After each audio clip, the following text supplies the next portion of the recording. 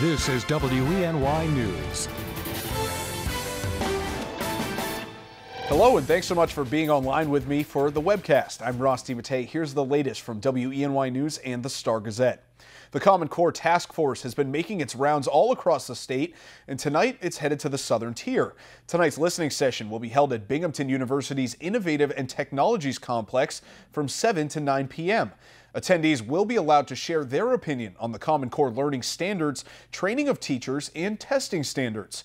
Testimony will be limited to 3 minutes, though, and will be offered on a first-come, first-served basis. The Horseheads Central School District is looking for feedback from district residents regardless of whether or not you have children in the school system. The district has launched a survey asking people for their perceptions of the district. It's part of Horsehead School's 10-year strategic plan.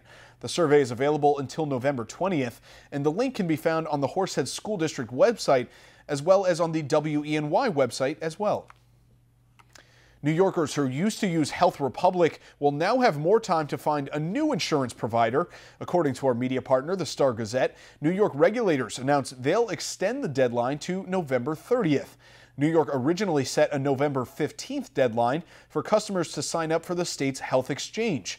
The state says be aware, though, online enrollment will still close after November 15th, so those who need more time will have to call the exchange's customer service center for help. And if customers don't pick a new provider on their own, the state will automatically enroll them in a new plan. Drivers and pedestrians traveling through parts of the city of Corning may face delays for the next month or so. Crews will be installing pedestrian countdown timers at the intersections of Pulteney and Bridge Streets. Construction begins today, and work will vary over the next week, and it's expected to wrap up on December 18th. And now here's meteorologist Craig Flint with a look at today's forecast. Hey there, Craig. Ross, you're definitely going to notice a change in the weather pattern as we head through the course of this week. But let's talk today, because I think today is probably the best looking day of the week. We should have some sunshine out. Bright and blue with a high of 57. That's after starting in the 20s. So a little bit of a south wind today. Today is the best day of the week. That we get into tonight, cloud coverage is going to increase, but we should stay rain-free, and we'll take you on future track in a little bit here and show you when the rain does arrive here. And it looks like there will be episodic and periodic precipitation as we head through the next several days. So in the here and now with satellite radar composite, we have got a good deal of clear sky here across the region, and that has allowed temperatures to fall into the 30s to start your Monday, or I should say 20s to start your Monday. And with a little bit of a south breeze today, we should see temperatures head up into the 55 to 60 degree range. This moisture that you see down to the south will start to work its way to the north as we head into Tuesday, and we'll show you that on future tracks. So today, no problems. We've got sun and blue sky, temperatures 55 to 60 by afternoon. Overnight tonight, clouds increase. Then we get into Tuesday and into the pre-dawn hours. Notice there's some rain trying to build in here during the pre-dawn hours Tuesday.